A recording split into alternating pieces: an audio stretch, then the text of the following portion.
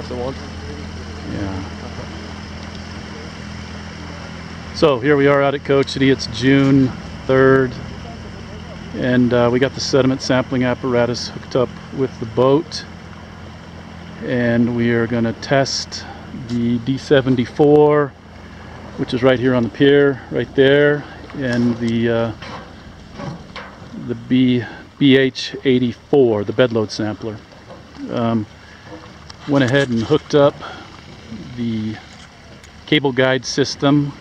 It's on the front of the boat, along with the boom and the reel for deploying the samplers, to test out how those are going to work and get prepared so we can do some sampling on the river here in the very near future, we're hoping. Matt's going to drive the boat back over here, and we're going to deploy these samplers now and do some testing here at the end of the pier here. We're at Cochiti Lake. So then you can move, you can just back up and do it. Okay. All right, so here we go.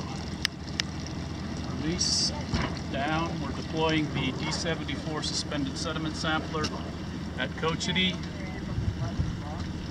We're testing at the pier. Have our reel, it's about 7.5 feet deep. Hitting 7 feet now. There's 7.5, hit the bottom. Coming back up.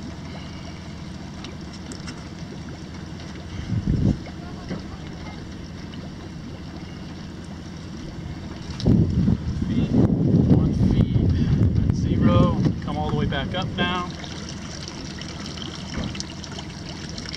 Locking the reel. All right, Matt. Take our bottle out. A little bit of material in there. It's a test. There's no flow going on. And that's that. You can stop the video. Did it stop? I'm not sure. You had the little record was going on in the Upper left? upper left, right? Yeah. But it's not now. No, it's still there.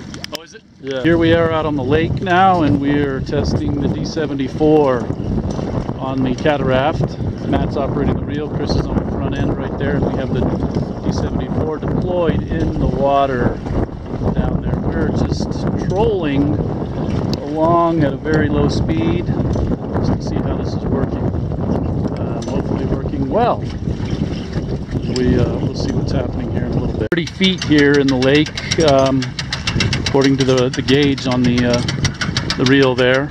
And now I'm having Matt reel it back up as we continue to move. And we'll just see what things look like. Here we are right at water surface right there.